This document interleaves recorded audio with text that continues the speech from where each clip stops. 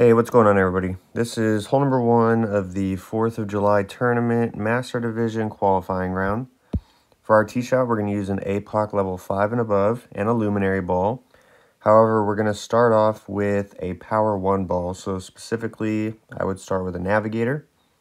You can see we're at plus 7 yards. So even though the replay doesn't specifically show us starting with a Navigator ball, we are using that. No moving target shot, so don't move your rings until it's time to adjust. We're going to apply 5.8 topspin with 1 left spin.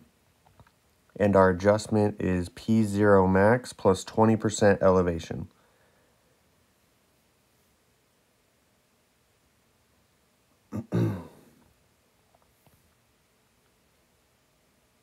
Then we're going to apply max overpower, which will be a slower needle speed, with 2 balls of left curl. We hit perfect. Ball is going to land in the first fairway, bounce over the rough into the next fairway, and we're going to roll out for a drive distance of 392 yards. For our approach shot, we're going to use a thorn.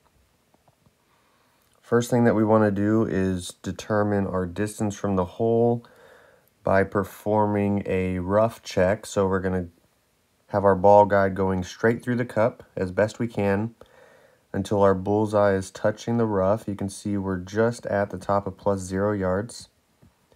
Then we're going to apply 2 backspin, no side spin, and we want to have the tip of our ball guide just through the back of the cup. Our adjustment is going to be P0 plus 20% elevation at 25% slider, which is going to be 4.5 rings. Then we're going to center the ball.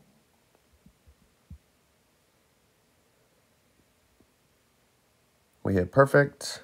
Ball's going to land in the fairway, bounce up onto the green, and drop center cup for the eagle.